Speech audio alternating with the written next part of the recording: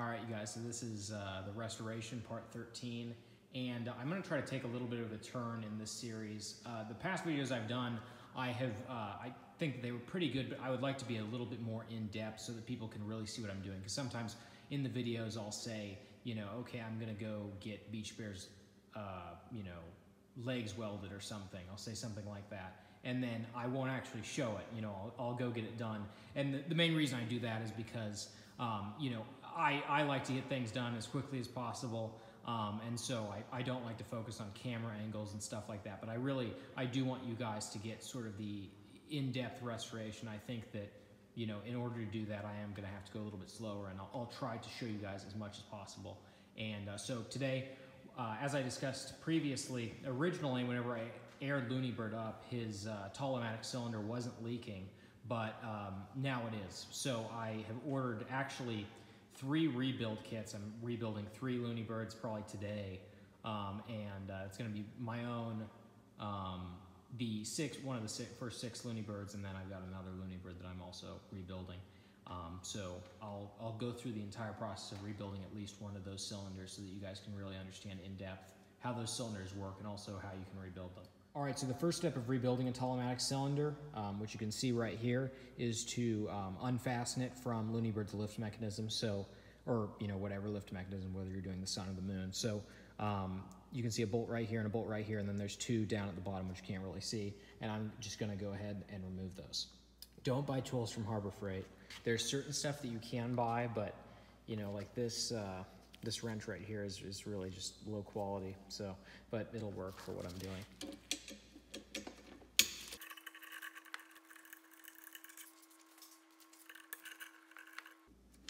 Yeah, you guys can see right there, it's just totally just does not stick in there whatsoever.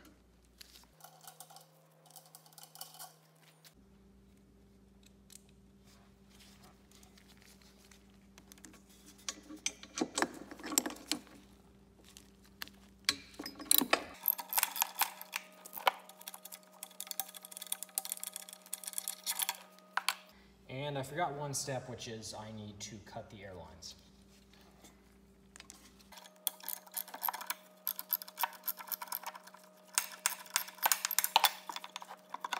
As you guys can see right here, this is where, these 2 bolts is where Looney Bird's lift mechanism actually fastens to the Tolomatic cylinder.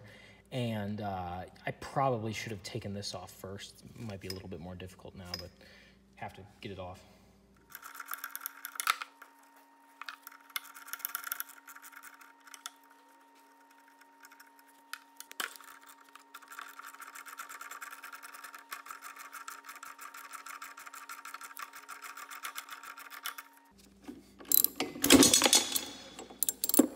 All right, so the next step, taking the Tolomatic cylinder all the way off. As I said, probably should have done that one step first, but that's fine, it worked out. So what I'm gonna do is this threaded rod, I guess you could call it a threaded rod, is it's got a little section of it that a wrench fits on. And so you put a wrench right here and you put a wrench right here. This is a 9/16 bolt. And so I'll put this adjustable wrench right here, and I'll take my 9/16 wrench and I will just loosen this. I've already loosened it quite a bit, but just to give you guys the idea. It'd probably be better if I wasn't using an adjustable wrench for this, but I, for whatever reason, can't find the size that I need. So that comes off. I don't know if this is one of those, what do you call them, nylon nuts? I think it is, but it's one of those ones that does not come off super easily. I guess that's a castle nut, maybe? So I'm actually trying to remember the last time I took one of these apart. I don't know if I unscrewed this top block or if there's actually a little spot with a retaining ring. I don't know if that's what I'm supposed to remove first. I guess we'll just have to see.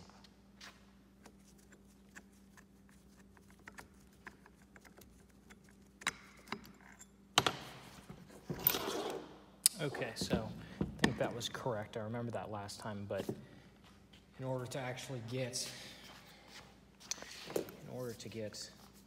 this part off, get it through the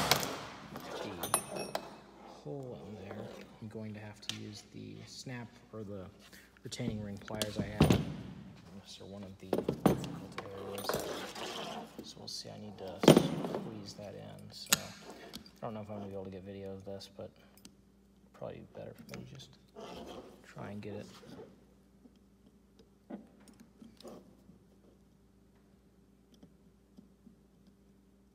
All right, so after a little while of trying to use these snap ring pliers, I realized that the tips are too large, so luckily was able to get another set, and I was finally able to get that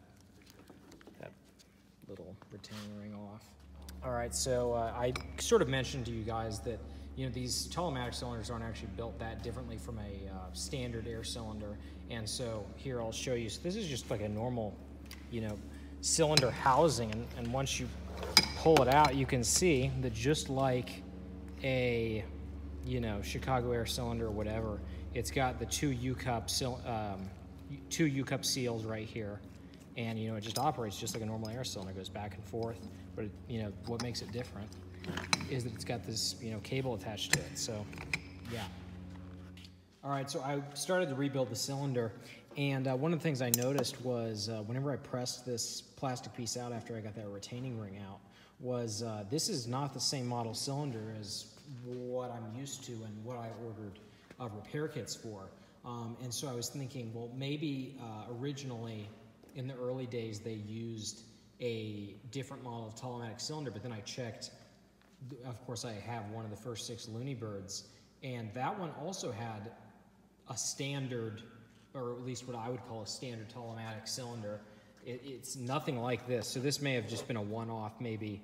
I mean, the show was in Minneapolis, and Tolomatic is in Minneapolis, so maybe they just ordered a new cylinder straight from Tolomatic, and it just happened to be a different model. But basically what that means is that I can't use the repair kit on this cylinder. Well, I can, and what I'm gonna do is I'm basically going to, I've got an extra Tolomatic cylinder, so what I'll do is I'll take the head off this, and then I will replace this with a standard, or what I call a standard Tolomatic cylinder head that isn't like this, so I can use the repair kit.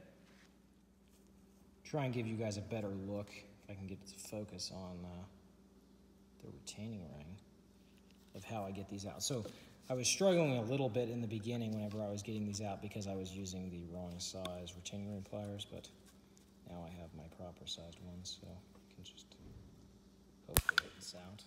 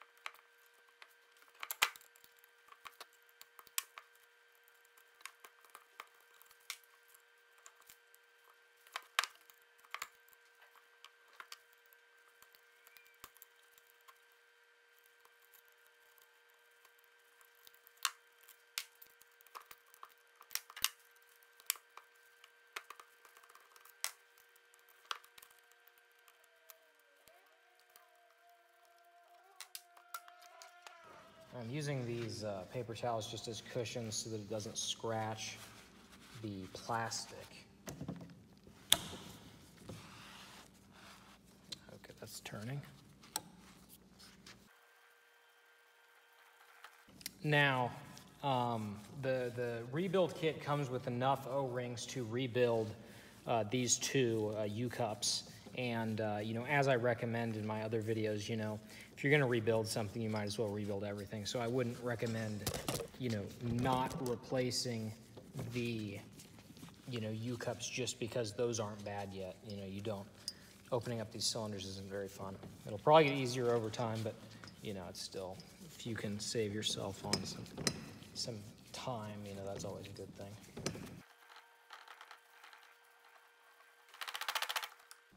Okay, and then the next step is to loosen this. And I guess I need to be fastened onto part that is not the plastic. I need to be fastened onto this metal section right here.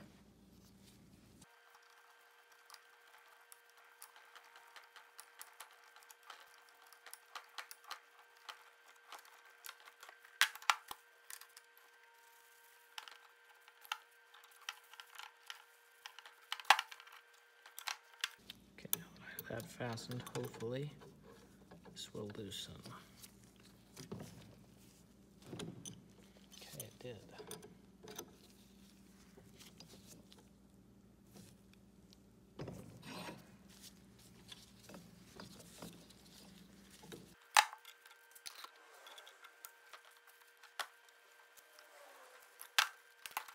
So as you guys can see, this is the piece that I was trying to get those two threaded rods disconnected from. And yeah, so I used a paper towel just to prevent it from getting marred by the threads. All right, so after disassembling both the cylinders, went ahead and stored all the other stuff away. Stored the longer cylinder that I used as, I guess, a sacrificial cylinder for this project. I stored that somewhere else, and then I've got the two heads for this cylinder now, and that are the right size, that are going to work for this rebuild kit. And so now I'm going to show you guys how to rebuild it. So the first step is we're just going to open up this Tolomatic rebuild kit. You can't actually order these direct from Tolomatic. You have to find a distributor. And basically it comes with a totally new cable assembly and also O-rings. So yeah, so you guys can see that right there.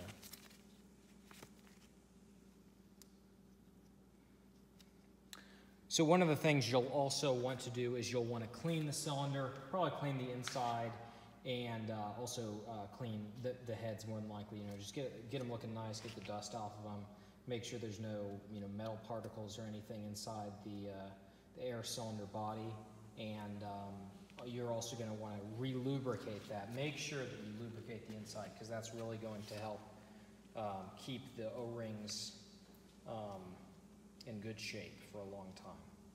And so I have done that. I've cleaned the inside, and I am now going to go ahead and show you guys how you reassemble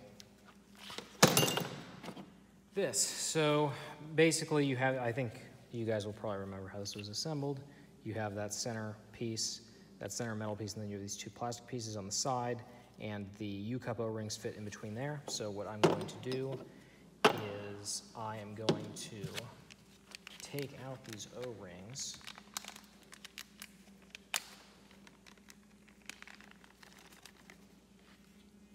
So we got a couple extra ones that I don't recognize because I haven't rebuilt this in so long. So, I guess so we have some replacement O-rings for here. So I will replace those. I'm not sure where, I think these go there. Yeah, they do.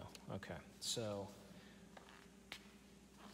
the first step is I've got a little dental pick. You want to make sure, you might actually want to get a plastic dental pick. I don't even know if they sell those, but because I feel like it would just be too weak, but you're going to get under this O-ring and pull it out. It doesn't matter if you cut this O-ring because, of course, we're not going to be using this anymore, so, but you don't want to damage the plastic. So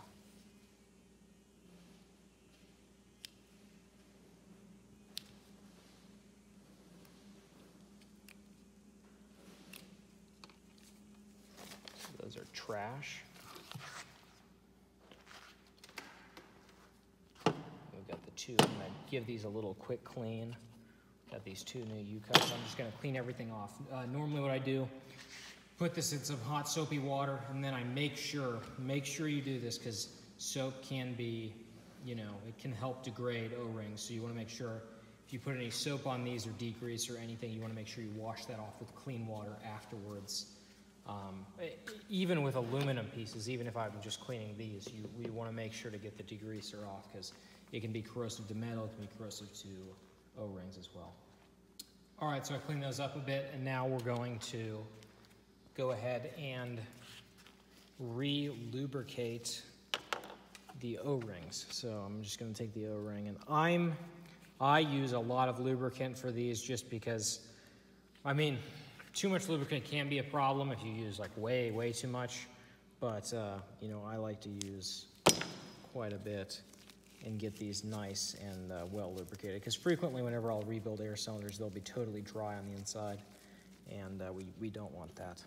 So the way the O-rings face, you want to face them this way. You can see kind of the lip is on the end of this, and I've got enough grease that I can probably just lubricate that, and then you guys can see I have that. So now what we're going to do is we're going to take that end, you can choose whichever end, doesn't matter, and we're going to thread this in.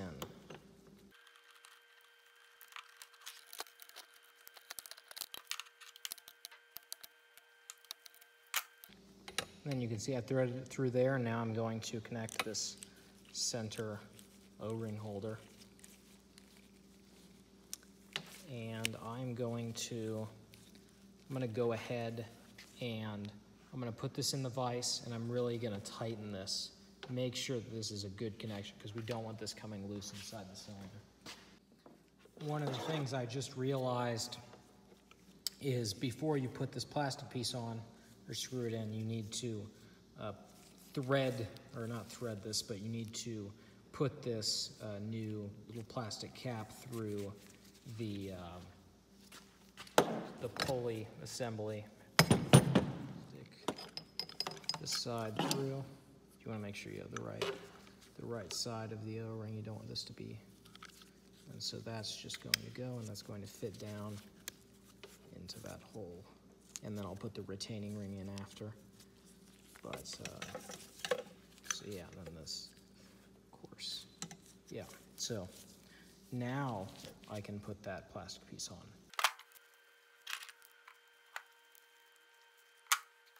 Okay, so I've got this one side tightened on now, and now we're going to move on to the other side. But what you're gonna wanna do first, you wanna make sure you don't put the other side on yet, because you're gonna have to run this through the main body. And you can't really just put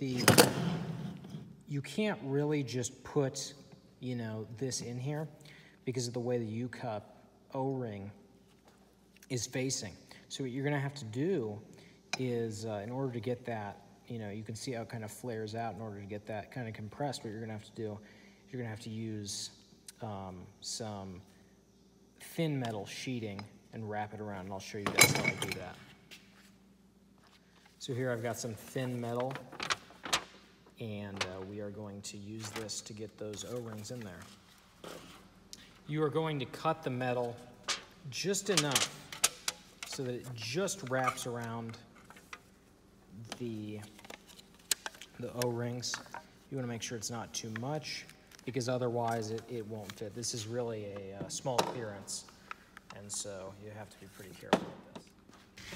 All right, so I've got the shim in. That was the term that I was looking for. Have the shim. You might want to lubricate the shim a little bit. I think these might be lubricated enough that I can just get it in there, but we shall see. I think I might just cut a little bit off the shim. It's a little bit too...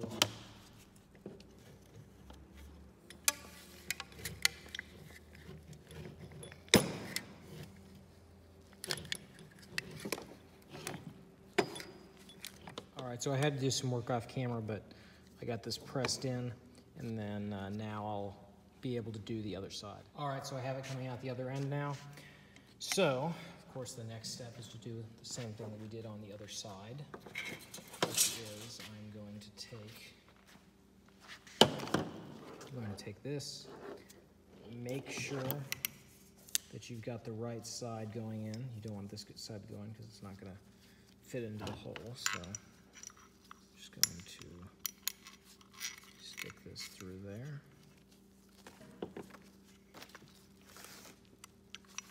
And then that's also going to fit in there, and then I'll put the retaining ring in there. Just realized I actually can't do that, so I'm going to take this off again.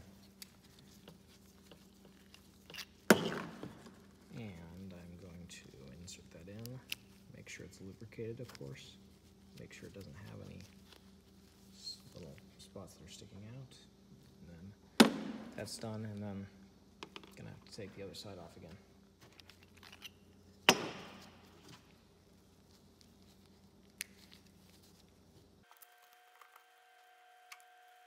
Now I will retighten this, and then we'll do it finally.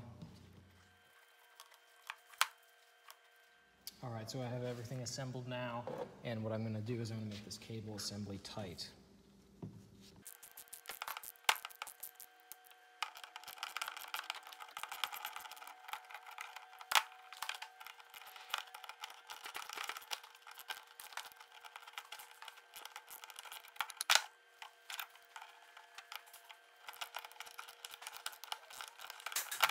All right, so now comes the reinstallation of the cylinder.